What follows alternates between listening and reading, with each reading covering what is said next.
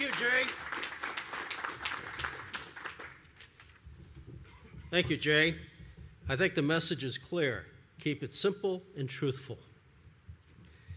Our next speaker is Steve Goreham, who's a speaker, author, and researcher on environmental issues, as well as an engineer and a business executive. He is the executive director of the Climate Coalition of America, a non-political association of scientists, engineers, and citizens. Their mission is to inform other citizens on issues regarding energy and environment. Steve is the author of Climatism, Science and Common Sense, and the newly upcoming book, The Mad, Mad World of Climatism. And you just heard from Jay, what is nature's most abundant greenhouse gas? Of course, it's water vapor. Now, I'm going to be a little more conservative here. Many scientists say that about 70 to 75% of the greenhouse effect is caused by water vapor and clouds. Will Happer of Princeton says that. Jay would put it at about 95% of the greenhouse effect. This is data from Gavin Schmidt of NASA. If we say water vapor and clouds is about 75% of the greenhouse effect, then the last quarter is carbon dioxide and methane. But then we need to ask, of course, well, how much of that is due to man-made emissions?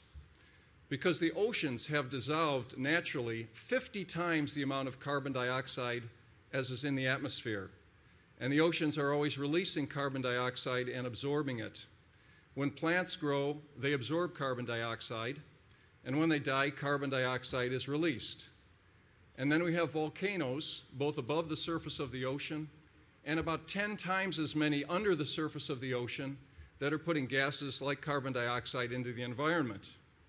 So if we look at that last quarter, it turns out that about 96% of those emissions are due to natural causes from the oceans, volcanoes, and the land. That means that the man-made portion of the greenhouse effect, from my conservative point of view, is about 1 part in 100. 1 part in 100 of the greenhouse effect is caused by human emissions.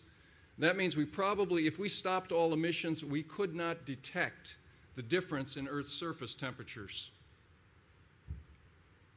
Now we'll go on to the futility. The futility is renewable energy.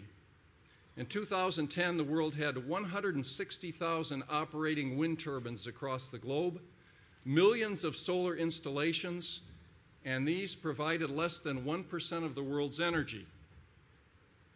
Here's a pie chart from the International Energy Agency for 2009. 81% of the world's energy was provided by hydrocarbons, and that was basically unchanged for the last 3 years. And you can see that solar and wind are in that tiny red sliver there, less than 0.8%. And here's a concrete example. This chart shows the amount of electricity added to the U.S. grid over the last 15 years. And each one of these little red squares is 1 million megawatt hours of electricity. Natural gas has been the leader, coal second, wind third, solar fourth.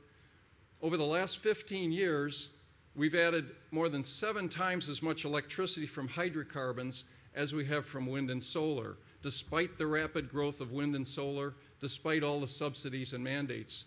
And if you will, look at that little solar block there. Solar, by any stretch of we'd all love solar to power our nation, wouldn't we? But by any stretch, solar is absolutely trivial in our energy situation. Now, one of the reasons that you haven't heard at the conference, why is wind and solar not that effective, it's because those sources of energy are dilute. And that means they require huge amounts of land to deliver the same energy as hydrocarbons. In my new book, I've compared 5 different power plants, and to produce the same energy from a solar plant, you require 75 to 100 times the land of a traditional hydrocarbon or nuclear plant. For wind, you require 200 to 250 times the land. Now, I'm an engineer. I'm a pretty simple guy. Power plant A has 1 unit of land. Power plant B has 100 units of land. Anybody can tell me which one is a cheaper source of energy? Even if photovoltaic cell prices go to 0, solar is still going to be more expensive than traditional fuels. Yet we have solar madness around the world. We heard about it from Minister Helmer in the UK this morning. There's also solar madness in Germany.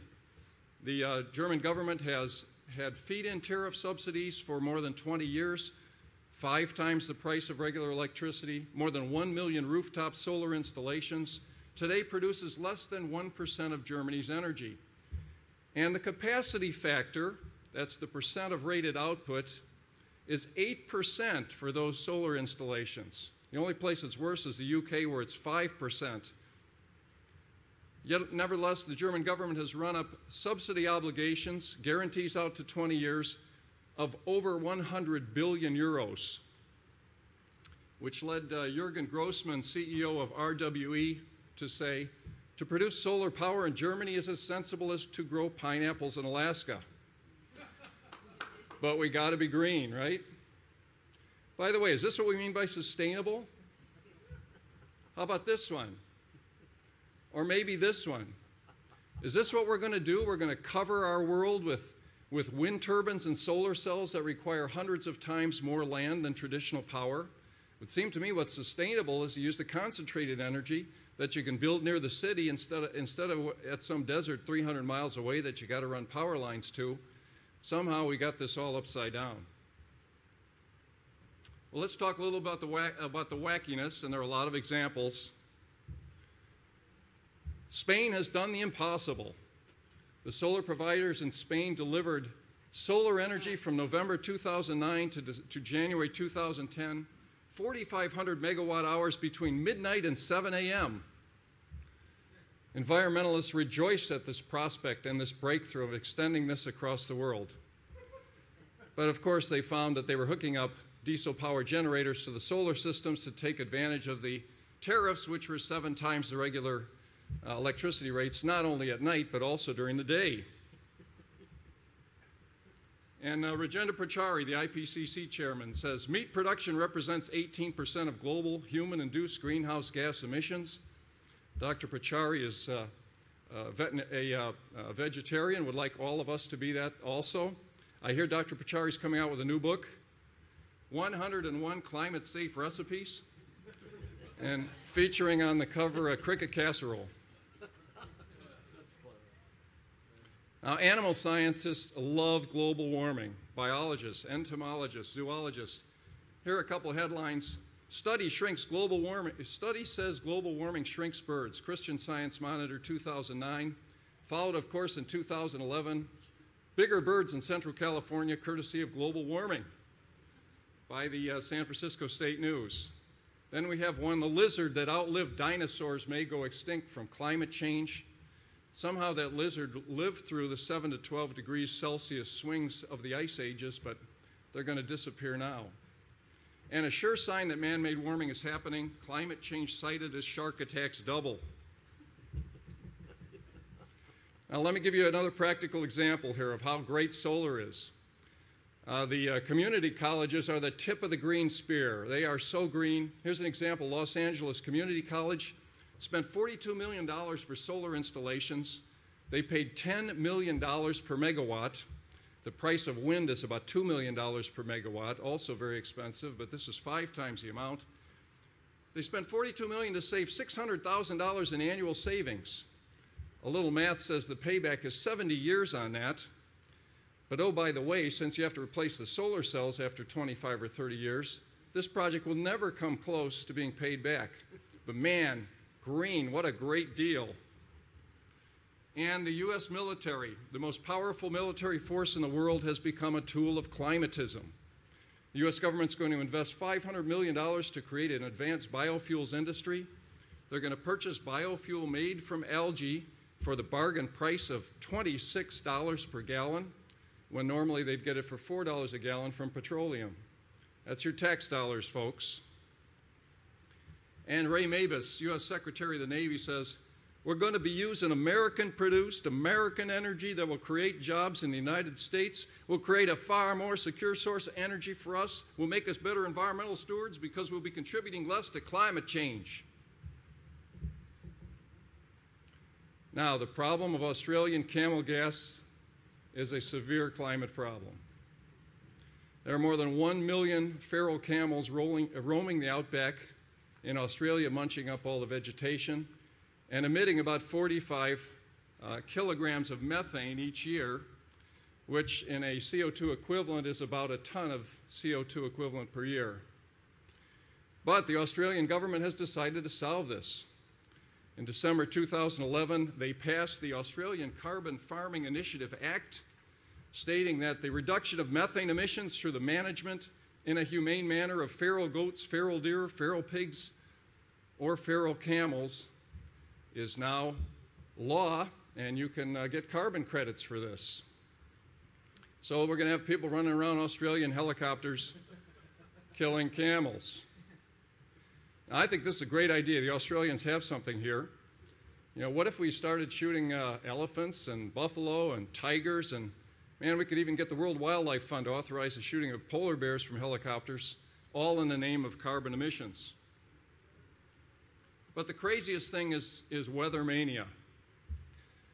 Panic in the streets. Quote from author Joseph Rahm, 2007, "Protecting dozens of major coastal cities from future flooding will be challenging enough. Rebuilding major coastal cities destroyed by super hurricanes will be an almost impossible task." And there's going to be a new book out by Joe, Hurricane Mitigation for Beginners. And how about this quote from Reuters? "Heavy rains, deep snowfalls, monster floods, and killing droughts are signs of a new normal of extreme U.S. weather events fueled by climate change. It's a new normal, and I really do think that global weirding is the best way to describe what we are seeing," said climate scientist Catherine Hayhoe of Texas Tech University. Now, I call these folks weather scaremongers. I've even got a theme song for them. It goes to the tune of Ghostbusters. "When the weather's strange in your neighborhood, who you going to call? Weather scaremongers." Now, Jay Lair and I have been studying this weather situation, and we've gotten to the bottom of it. We know what's causing weather weirding, what's causing this from a climate point of view, and here it is. Bubble, bubble, toil and trouble. Now, there's a lot of wackiness going on, but there's a serious side to all this, and that is the tragic side. And the tragic side is $1 trillion. The Pew Environment Group estimated that last year the world in 2010 spent $243 billion to try and convert from traditional fuels to renewable fuels, and much more on total decarbonization. For comparison, $120 billion is spent each year on total global foreign aid. That means the world is spending more than twice as much on decarbonization, chasing the mirage of trying to stop global warming. More than $1 trillion has been spent in the last 10 years, and we're on pace to spend another trillion in the next 4. Imagine what $1 trillion could do for sanitation, for health, education, poverty reduction in the developing nations of the world, rather than spending it on global warming fantasy. So with that, I ask you to join me and all the other speakers. Let's hasten the demise of climatism. Let's hasten the return to real science and the scientific method. And let's take the world's resources and solve the real problems. Thanks very much.